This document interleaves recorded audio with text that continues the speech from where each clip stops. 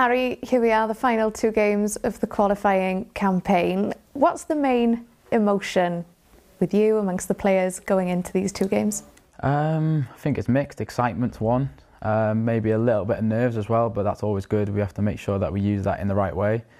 But yeah, I think after the way the summer games went, the disappointment we had, I think the way we've picked ourselves up, the performances that we've put in since to put us in this position, I think we have to make sure that we grab it with both hands.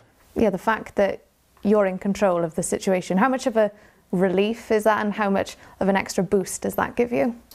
Yeah, I think it probably is a bit of a relief because I think we started the group really well. I think getting a point out in Croatia and then doing what we needed to do against Latvia at home. And then, yeah, like I said, the summer games didn't go to plan. But like I said, the way we picked ourselves up and to put it back in our own hands now, I think we would have bitten your hand off for that if you'd said that would have been the case in the summer. And what is it, Harry, about weeks like these when everything's on the line? It's all or nothing. What's it like to be a part of games like this? It's amazing. These are the games you want to be a part of, going into them knowing what you need to do. And yeah, the pressure's on us then to make sure that we deliver. But yeah, like I said, that's what you want. These games, they mean everything to you as players. And yeah, you know, you've got the nation behind you, which gives you that extra boost. You've spoken about the disappointment back in June against Armenia and Turkey. As a group of players, did you ever think you'd be in this position where you're 2 wins away from getting to Germany, from finishing second in the group? I think we always believed it. I think we had to, because if we let our heads drop after the summer games, then yeah, we wouldn't be in the position we're in now. So I think as a group in that September camp, we had a meeting. We put to bed the wrongs that were in the summer and made sure that that we were back on it. I think it all started in that friendly against South Korea. They were a great team, so to get the result we did there, to put on the performance we did, I think that really set us up. And since then, I think we've been brilliant. I think we've done the job against maybe the Gibraltars, the lesser games. The lads who come in have showed why they're part of the squad and pushed the lads who are starting, and then the lads who are starting, the performances they've put in the qualifying games have been top. So yeah, I think it's been a real collective effort, and now we need to make sure that we finish the job. Yeah, the reaction has just been superb, and that win over Croatia, it felt like a massive turning point for the team and for this campaign, but I have to say it felt like a massive turning point for you as well. 2 goals, the 50th cap. It was quite the night for you, wasn't it, Harry? Yeah, for me personally it was a special night, and yeah, I knew that going in I was going to win my 50th cap, but yeah, the night wasn't about me, it was about the team, it was about the country and making sure that, yeah, like I said, we got the job done. I think Croatia losing to Turkey a couple of days before, although it wasn't the result we wanted, it maybe helped us in a way, because going into that Croatia game we knew that we had to win, where if they'd won a few days before, a draw might have been good enough, but that took it out of our hands, so we went into that game knowing that we had to win.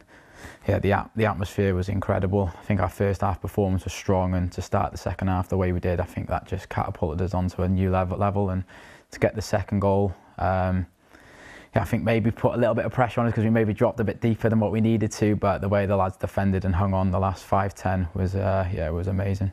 I'm going to say the last 10 minutes were unbearable watching from the side, so I don't know what it was like to play in. Rob Page has also come out publicly and said he's had conversations with you. He said, in his words, he now sees you as one of the main men of this team. What's that like to hear, and that he has so much trust in you and supports you so much? Yeah, that's amazing to hear. I think for a long time we've had Gaz and we've had Rambo, who have been kind of the talisman, the people we've looked to in their moments to give us that moment of magic, if you like. And now Gaz has retired and Rambo's had a few injuries. Yeah, it's up to me and a couple of others to make sure that we step up to the plate, and thankfully I was able to do that against Croatia. But yeah, we know that the quality we've got, especially at the top end of the pitch, that yeah, if it's not me, it can be somebody else.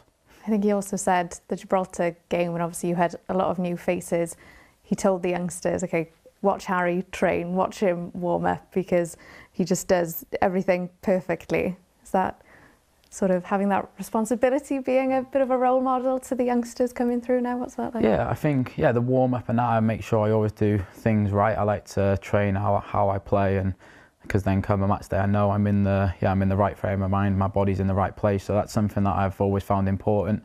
Yeah, and if it's something I can pass down to the younger lads coming through, yeah, that's always nice as well. Do you feel different at all? Do you feel like there's been a shift? Yeah, I feel a bit more responsibility. I feel up until maybe 12 months ago, I was maybe one of the youngest lads in the squad, but now we've got a new wave of youngsters coming through. The important players, our leaders, a few have retired or aren't around the group anymore. So yeah, I feel that I'm towards the older end of the group now. I'm the more experienced, played a lot of games at club level, getting the 50th cap as well. I'm probably one of the most capped in the squad now, so I feel that extra responsibility in terms of maybe the way I am off the pitch, and maybe lads are looking up to me more than what they have done in the past. So it's up to me to keep them standards high. Make sure I'm doing things right. And there'll be a lot of responsibility on Saturday, Armenia away. We all know obviously what happened back in Cardiff in June. Is that on the back of your minds at all? No, I think we've got to put that to bed. We know, well, we've analysed it, we've been through it. We know the things that we got wrong in that game and the things that we have to do better. But we know it's going to be tough. The places, when you go to these sorts of places, they're always hostile. Maybe the ground isn't great, the pitch isn't great, but we have to deal with all of that. Make sure that we're on the top of our game and trust the quality that we've got in the squad, because against a team like Croatia, we showed that. So if we can beat them, there's no reason why we can't go to Armenia and get the 3 points there.